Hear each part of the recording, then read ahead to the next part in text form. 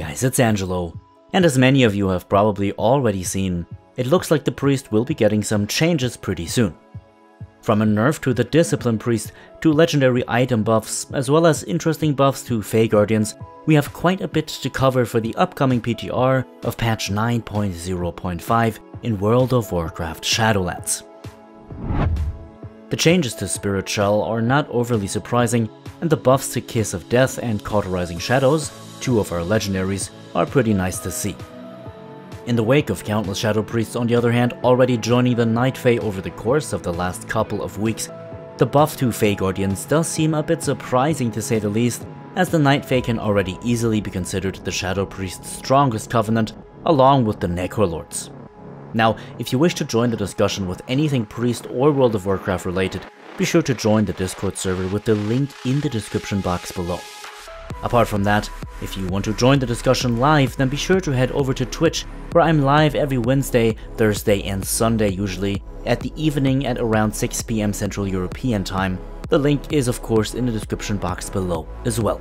Now, that being said, and without any further ado, let's go right ahead and have a look.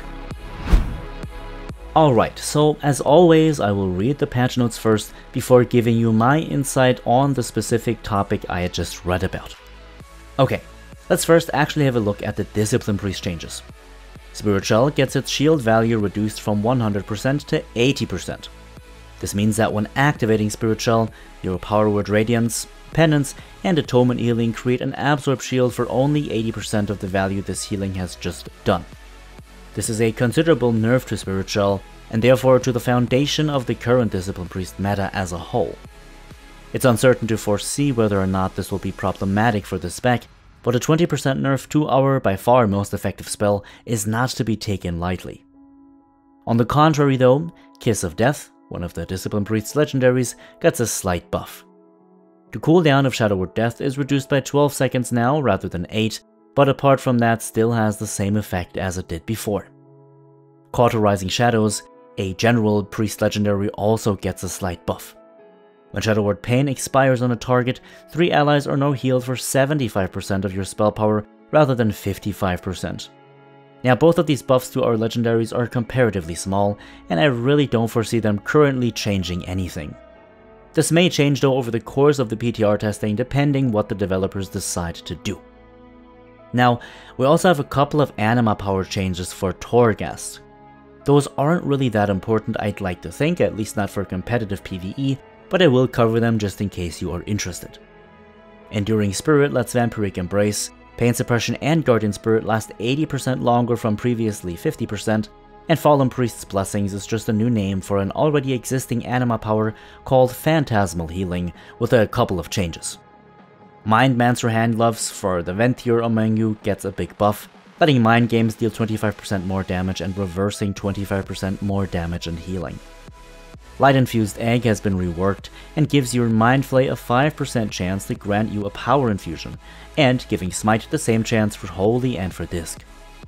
The Soul Sapper Anima power has been completely removed, but for that we get 2 new Anima powers: Soul of an Archon, which increases dot damage during power infusion by 100%, and Void Wrath Signet, which lets us summon a Void Wrath Guardian for 1 minute after killing an enemy with Shadow Word Death. This sounds pretty powerful actually.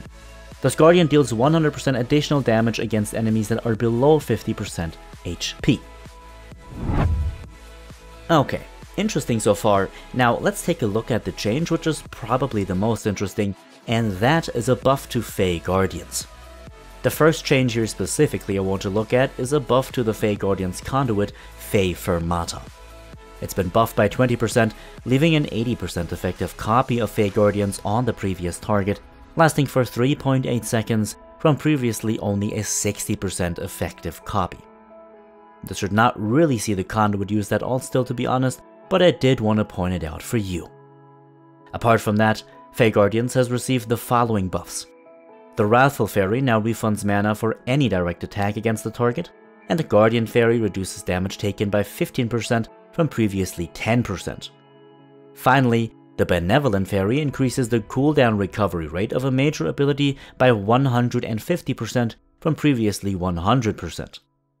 The damage reduction and the mana gain changes are not really that interesting, but the cooldown on our major ability definitely is.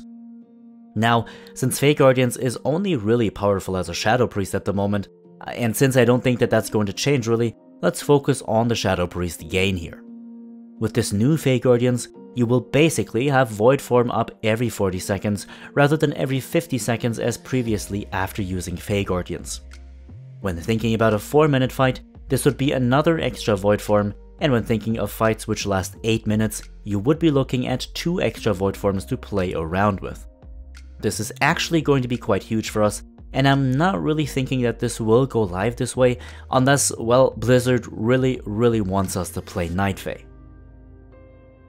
All in all, I'm interested in seeing if there are any other changes planned.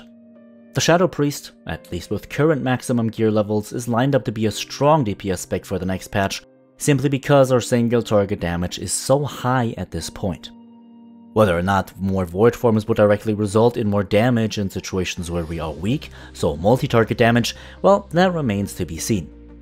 When it comes to the changes to the Discipline Priest, it'll be interesting to see whether or not the nerfs to Spirit Shell will actually push the spec out of its powerful position completely. Now, honestly, who knows? We may see a Holy Priest meta gameplay soon, even though, honestly, I doubt it, unfortunately. Let me know what you think though. How are you picturing these changes to be playing out in the future?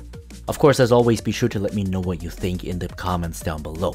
Now, apart from that, a special thanks as always as well to every one of you for watching.